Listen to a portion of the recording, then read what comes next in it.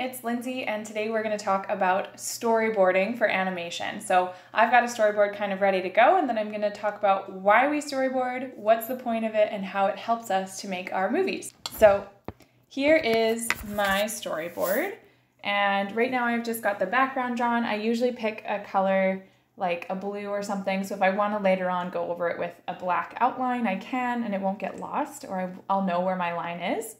And when I'm storyboarding, I use layers, so this tool here, and I create a couple of layers. So the first one is my background with all the different elements that I need. And then the second one, I usually do my character. So in this scene, my character is going to come from way back here. And then he's going to probably stop somewhere around here. He'll be a bit bigger because he's walking kind of toward our camera here. And you'll notice I'm drawing really sketchy. It has nothing to do with perfection for this. I just want to get across the idea of what's happening in the story. And I also like to put in some arrows to indicate where he's moving. So I'll pop onto a different layer. Oops. And I'll just show with an arrow the action that's happening. There we go. And my arrow's also getting bigger to kind of show that he's walking toward camera. It just kind of helps to tell the story.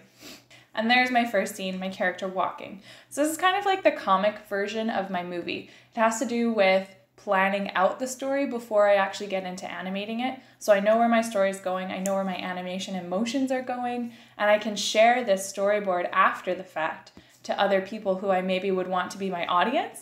And then they get an idea of what the story is, and I know where my challenges are going to come up. So parts of my story that don't make sense, or maybe could be done with a different shot. And I'll talk about shots in another video, in my next video, so make sure to watch that one as well.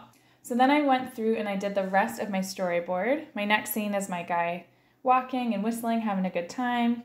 Then I go to a different shot and there's a banana. And I've done it in a different color just so I can keep track of where my character is. And there he is in the background.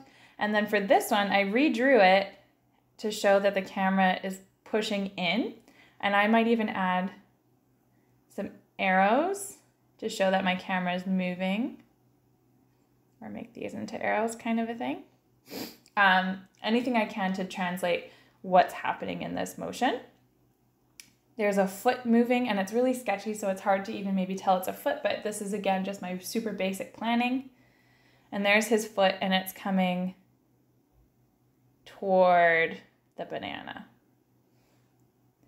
And then I put in a little reaction shot for the banana, so his eyes are going to open up. And then these are some trees. Kaboom! There we go. The banana has somehow summoned up an explosion, and then he hops away.